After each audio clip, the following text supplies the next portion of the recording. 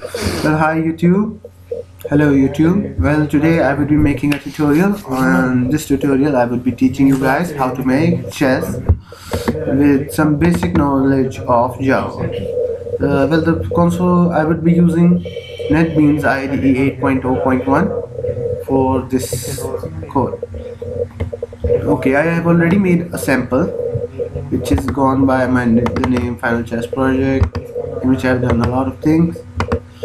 And I will be guiding in the following videos. I will be guiding you how to make similar thing step by step. What I've managed to do so far is I have managed to make a chessboard in which we can only show valid places and valid moves. For the first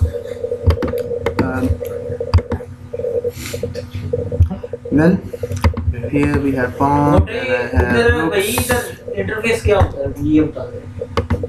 Okay,